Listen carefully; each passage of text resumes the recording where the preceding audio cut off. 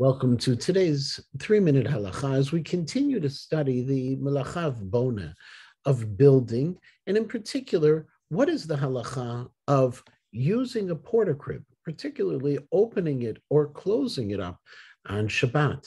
Is that a question of building?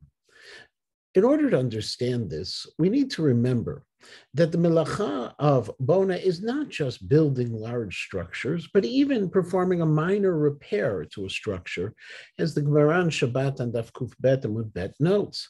And therefore, it is biblically prohibited to hammer a nail into the wall in order to hang a picture.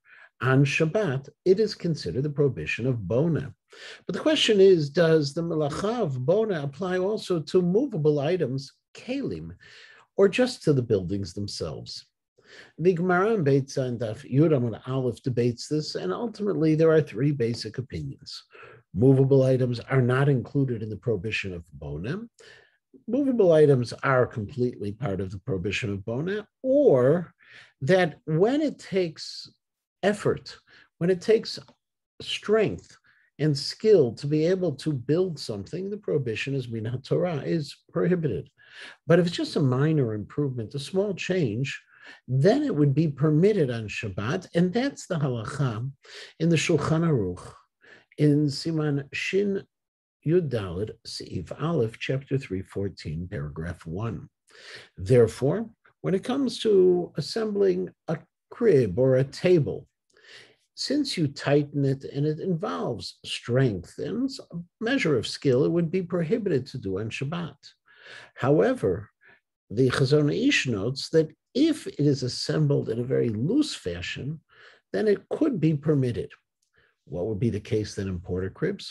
PortaCribs are meant to be assembled and disassembled, be opened and closed on Shabbat, and the halacha would not apply to them.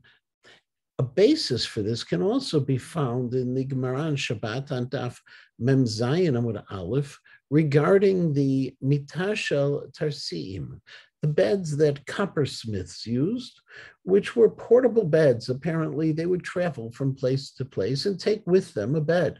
And while the Gemara on Shabbat quotes the Tana who says that those are considered prohibited to assemble on Shabbat, it's considered bona. Nevertheless, the conclusion is that one can use these beds on Shabbat because they were never assembled very tightly, did not need that strength, and therefore was not considered bona to construct them, nor does it qualify as a rabbinic prohibition because of the nature of opening and closing them. In a related topic, it would therefore be permitted as well to lengthen a table by adding leaves on Shabbat because it doesn't require any specific skill or strength and therefore permitted on Shabbat. This, of course, would be limited if there was a kind of a table that would require a very specific skill, or it would require some special kind of tightening, then it could be prohibited on Shabbat. But PortaCribs can be opened and can be folded up as well on Shabbat without a problem.